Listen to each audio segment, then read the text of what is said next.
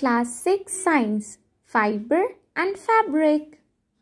Okay, so what is fiber? Fiber is a material used for cloths or other handmade cloths. Fabric is a knitting weaving thread to fiber together to make a cloth. Okay, so you can also experiment, take a waste cotton cloth and take one piece of fiber. Now, fibers are of two types, that is the natural and the man-made. Natural fiber can be obtained by plants and animals. The plant obtained are cotton, jute and linen. Jute and cotton and linen are from flax of the plant and jute is from the stem of the plant. Next is the silk. Silk is obtained from a silkworm and wool is obtained by the hairs of the sheep. Okay. Next one is the man-made synthetic, that is nylon.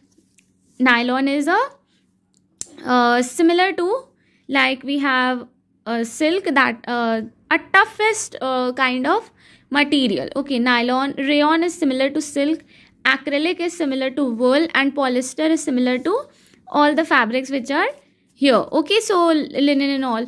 So these are the man-made or synthetic fibers which is not biodegradable. Okay, now coming to the advantages.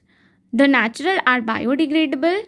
Natural wearing absorbs sweat, don't catch fire easily.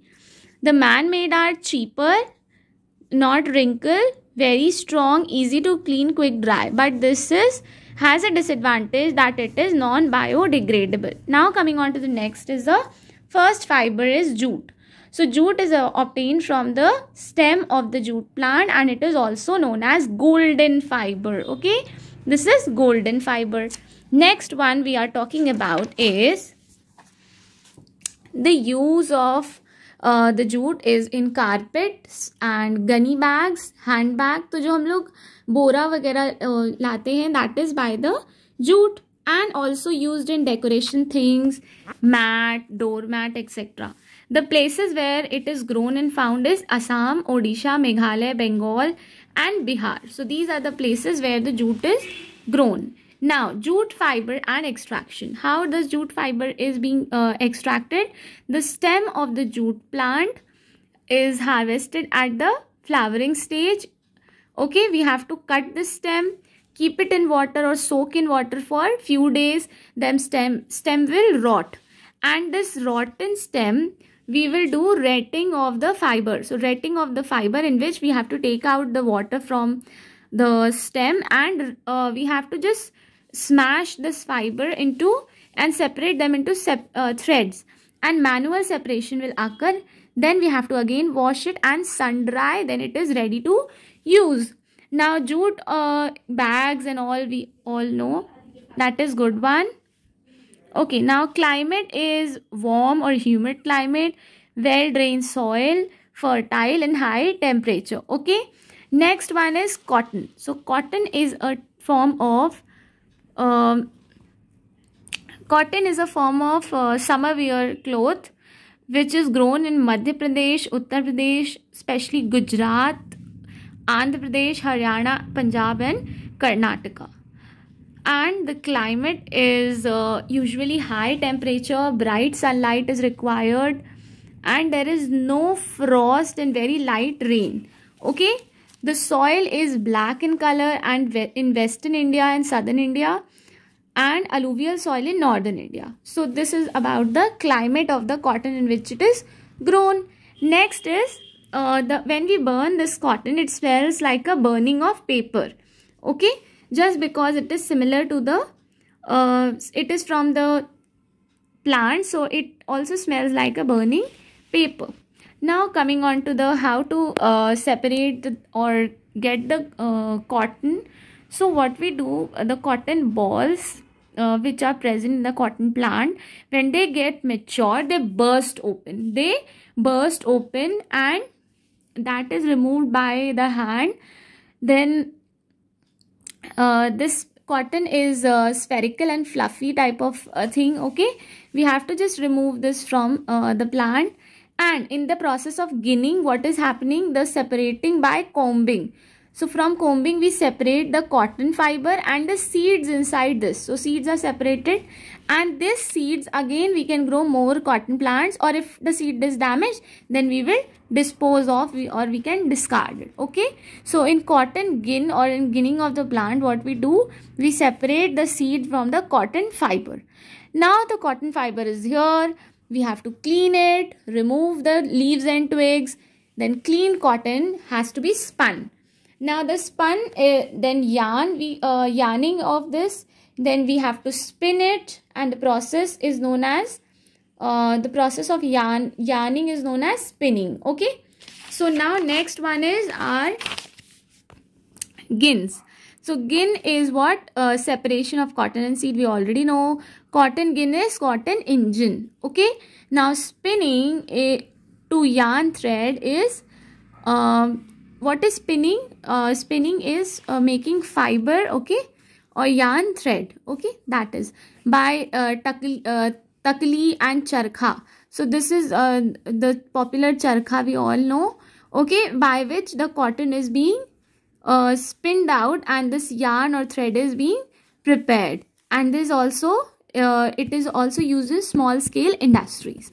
Now in the now this yarn is woven into, this yarn or this thread is woven into fabric, and arranging two yarn or weaving is by the loom. Loom is a machine, it can be hand operated or power operated. So in looms the weaving is done of the two yarn, and thus the cloth is formed which is of cotton and which is very useful.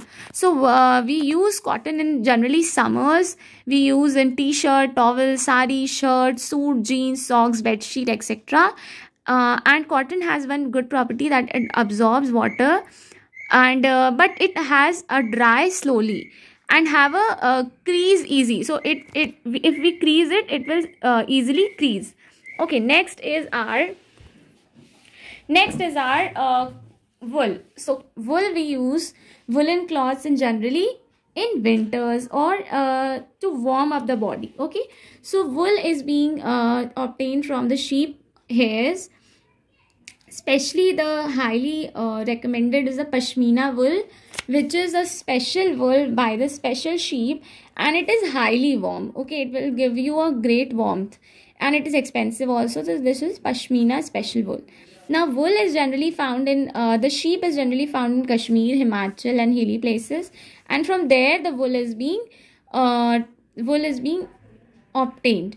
Now burning of wool will shrink and melt and smells like burning hair. And what are the things we make of that is sweater, blanket, shawl, gloves and all the winter wears. Okay, made by knitting wool yarn into a single yarn and into fabric.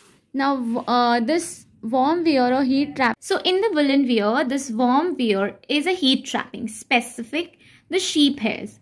The shearing is removing of hair from the sheep, and this hair is packed. Okay, then it is transferred to a mill, and there it is cleaned, and what happened next is combed, and this clean and combed is hair is separated and it form spun and then wool are formed. This hand woven woolen traps the air and which do not allow the heat to escape. Thus the woolen wear are warmer. So this is how the woolen wears trap the heat and it is made. Okay. Next one is a silk. Silk is a natural fiber that is obtained from the insect silkworm. When it burns, it smells like a charred milk. Okay, a meat. Okay. So this is about the silk. Now silk is being done by the process of sericulture. Sericulture is a rearing of silkworm for silk production. This silkworm has this silkworm feed on mulberry leaves, which is on the mulberry tree. Okay, and this is a food.